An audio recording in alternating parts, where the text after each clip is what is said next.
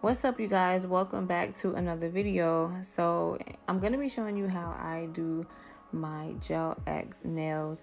I've been wearing soft gel for a while now, and sometimes it's very time consuming and I don't be having that much time. So I thought it was about time to switch back to some Gel X, and it's getting kind of popular now. So I thought I'd show you guys how I do mine at home. So I already took off my gel nails and I'm just pushing my cuticles back to prepare my nail bed. And I got these BT Art Box X coat tips. They're already pre-colored, kind of like a natural pinky kind of color. And there's a few other colors that it comes in. I got these from Amazon and I think it's 300 in a pack. Then I'm just taking my e-file and I'm just getting rid of all the excess skin around my cuticle. So two things I did that are actually optional here. I did use my cuticle cutter and I did cut off some more excess skin that kind of came up but did not come off. And then I buffed my actual nail. It wasn't as edged as I needed it to be. So you don't necessarily have to do this unless you need to. These were just two things that I needed to do for my nail in this moment. Then I went and I prepped my nails with this Kiara Sky. I believe this is an alcohol-based solution. It just helps clean off any excess debris or dust off your nails. And it helps keep the nail dry, or make sure that the nail is dry before you apply your gel tips. And then I just went and sized the tips to figure out which ones would best fit each one of my fingers. And the thing about these tips is you're not always going to get a perfect fit. So I had to do a lot of filing just to make sure that it did fit my nail, especially around the cuticle part. And you'll see that in a little bit. But I did have to go and just kind of customize it a little bit, which is totally fine as long as you don't have any spaces. You're totally fine. Just make sure that you are customizing it if needed.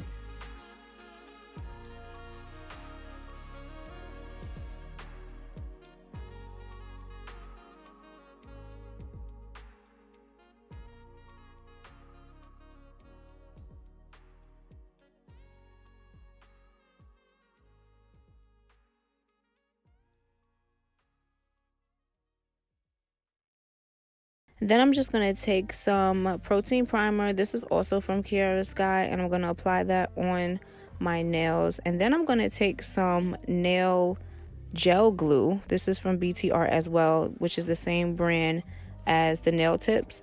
And I'm going to apply a thin coat on top of my nail and also a small amount inside the nail tip.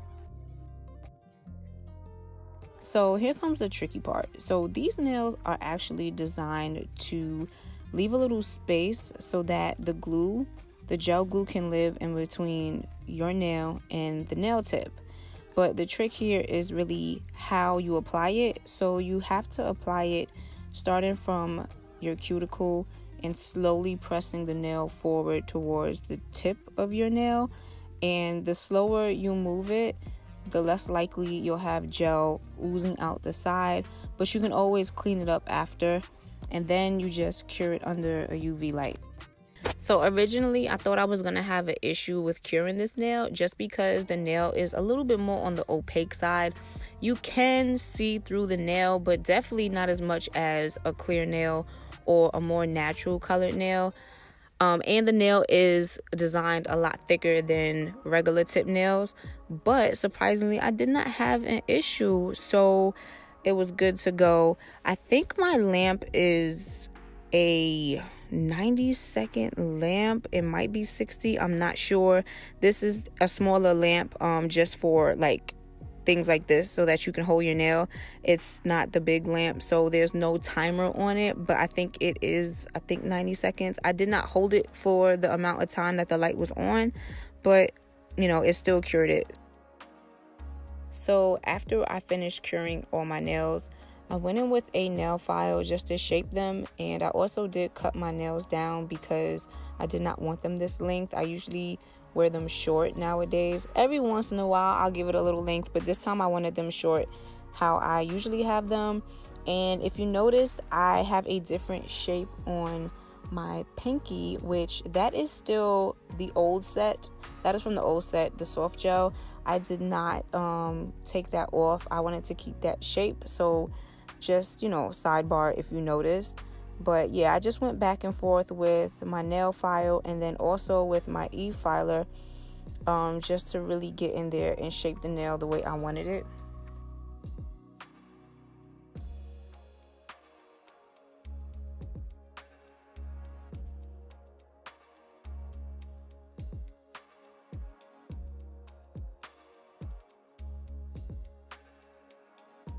So even though I do like the natural color that the nail came in, I did want to switch it up a little bit. So I'm using this milky white gel polish from, I believe the name is pronounced Medita. And let me tell y'all, this is the perfect milky white. If you are looking for a white that is not as opaque and it's not as bright and it's not giving you the whiteout look, not that there's a problem with that because I do own that white, but if you're going for something a little bit more subtle, this is the perfect milky white. I will link it down below.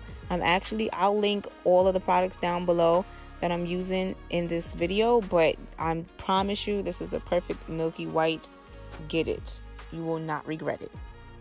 So I just finished off with top coat that I did not show on camera, and then I just went in with my e-filer and I'm using this flathead drill bit. Now if you are someone who likes a really sharp, clean tip on your nail, you have to get this bit. First of all, it saves time and you're going to have the smoothest, straightest edge, and as you see, you can do it after you finish with all your polish.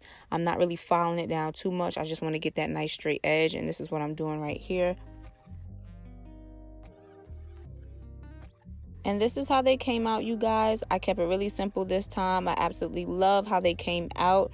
And if you notice, I did add a highlighter color to my pinky. That color is from Beetles. I'll link that down below, along with all the rest of the products and the tools that I use in this video. The only thing I would say with doing your nails at home, if you're using any of these tools, any of these etching tools specifically, just be mindful and be careful not to hurt yourself, and you also don't want to damage your nail. That's the only thing I would say about doing your nails at home. But other than that, I hope you guys enjoyed this video. Leave a comment down below. Let me know if you want me to do more of these. I actually enjoyed filming my nails this time. I've been doing my nails for so long and I've never done it on camera. I don't know why. Also, like this video, and if you haven't subscribed yet, baby, what is you waiting on? Go ahead and hit that subscribe button, and I'll holler at y'all in my next video.